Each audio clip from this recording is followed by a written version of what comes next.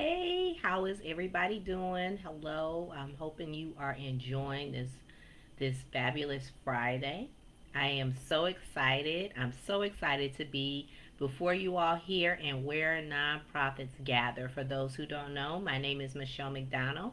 I'm the CEO and founder of Serica Enterprises and the founder of this group where nonprofits gather. I want to welcome all of our new members who've recently joined these past couple of weeks, and I want to say hello to everyone who has been continue to be a part of the community. Please feel free to share. We do have the days of the week where we have different topics of discussion. And if you have any information about your nonprofit, please feel free to share. And today is Freedom Friday, so you are able to share, go live about your business, about your nonprofit, about your event.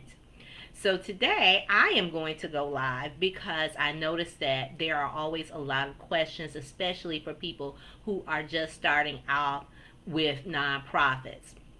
A lot of questions on what to do, where to go, or maybe you haven't started yet and you just need to know what questions to ask and some direction. So I created a tips and templates bundle.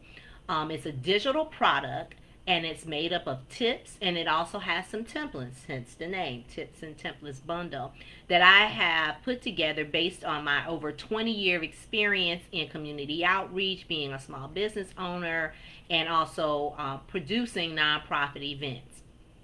So it's just vitally important that you have some tools in your arsenal. Now, this is really good for people who are just starting out or people who just need a refresher. Now, what's in the bundle? I have my notes to make sure that I don't forget all the things that are in this absolutely great tips and templates bundle that I have. The first are tips on how to start. Some people get intimidated by, oh my goodness, I want to start a nonprofit, but how do I get started? Where do I go? What do I do? Well, I put together some tips. It's like a roadmap to get you to where you need to go. And the tips are also good starting points for questions if you want to sit down with a consultant like myself. I also offer consultation services. Next, public speaking tips. One of the reasons why in this group I encourage people to go live is because public speaking is so vitally important to your nonprofit. So I put tips together on how you can maximize public speaking. Back when I got started with nonprofits, public social media really wasn't a thing.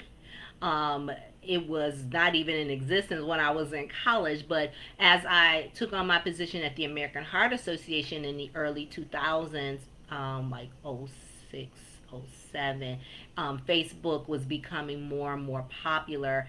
And now you have to, whether you're in business or you have a nonprofit, you have to have a social media presence. And the key thing with that is to go live and to communicate to the people that you will be communicating with, your target market, your sponsors, your partners, your volunteers. So I have tips that will assist you in getting over some of those hesitations that you might have about going live. Next is event sponsorship tips. It's really important to know how to put together an event, whether it's virtual, whether it is in person. I put together some event sponsorship tips and also fundraising tips on how to get started. Again, this tips and templates bundles is a nice thing to start off with in starting your journey. Event sponsorships is really a great way to provide visibility for your event and also raise funding and build up partnerships. And I have tips listed.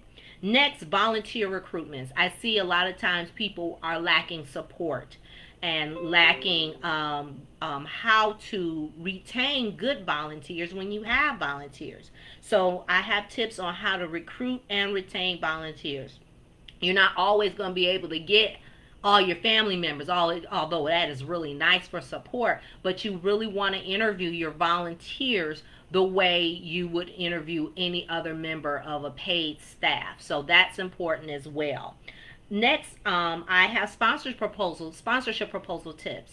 A lot of people know that they need sponsors, but they just don't know what would go good and what is necessary for a sponsorship proposal. So I put together some tips that will assist you in that process. But one of the key things is that you want to make sure that you are communicating effectively with your potential sponsor on who you are, but at the same time really listening. That's, we got two of these and one of these, and listening to that potential sponsor on what their needs are, because you want to make sure that it is a good fit. The next two items that I have, oh no, I forgot, before I get into the templates, is how to monetize. You all have a wealth of knowledge in you. As long as you've been living, you've attained a wealth of knowledge. For your nonprofit, there's no reason why you shouldn't be able to monetize some of that knowledge and create a digital product just like I have, and use that as a fundraiser for your organization. Now, mind you, you want to make sure that you're following all the rules according to your state on fundraising, but it is a wonderful way to fund your nonprofit. I know people who have a small business, and its purpose is they have a portion of that proceeds, it goes right to their nonprofit. Now for the templates, one of the big questions that I have is I don't know how to ask. I don't know what words to put together.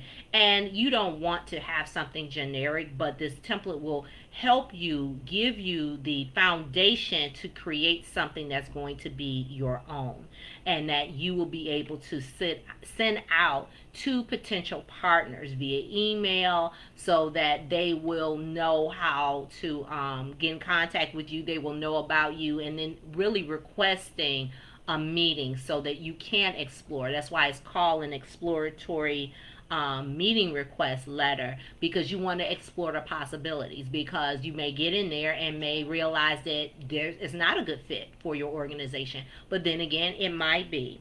And then finally, the in-kind donation letter. Sometimes they may not be in a position, or you may seek out a specific business because they have specific items you would like for them to donate for your event. Let's say if you're having a back to school rally and you were to go to a local department store or a office supply store and you wanted book bags, that is a specific item. And this letter that I put together will assist you. You'll have the foundation and to make it your own when you're requesting that. So I wanted to share what was in it. The price is $50, which is a tremendous value.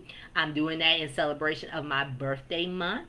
The wealth of information that is in here, you can take that and utilize that to go after sponsorships and obtain volunteers, and also utilizing the public speaking tips, especially utilizing that for your monetizing tips and creating a product. There's really no limit to the amount of money that you can earn based on sharing your knowledge, based on monetizing that information, and also going after those sponsorships and those in-kind donations. So again, thank you so much for joining me on this live. I will put the link to the digital product. It is on PayHip. And again, it is only $50, but you get this wealth of information and knowledge. If you want to connect with me, you can also connect with me through my website, SaericaEnterprises.com. That's SAERICA Enterprises.com. And I'll also put that link in there as well. Thanks. Have a wonderful day.